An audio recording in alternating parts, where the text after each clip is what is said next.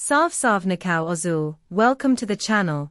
If you haven't registered yet, subscribe to receive everyday first-hand news from our beloved Everton.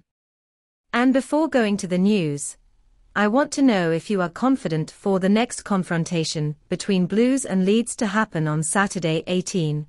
Comment here in the comments below. I want to know your opinion. Now comes to the news.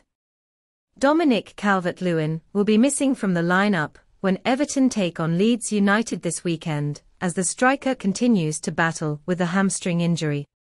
Calvert-Lewin managed a hugely productive hour against Arsenal in Sean Dyche's first match in charge a fortnight ago, but missed last Monday's Anfield derby after not training during the previous week due to discomfort in the troublesome muscle.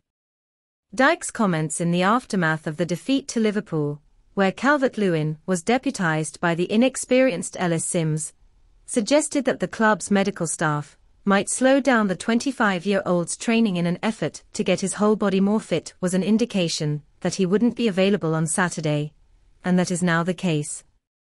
The root of the problem is pretty easy from the medical side of things, the manager said in his pre-match press conference today.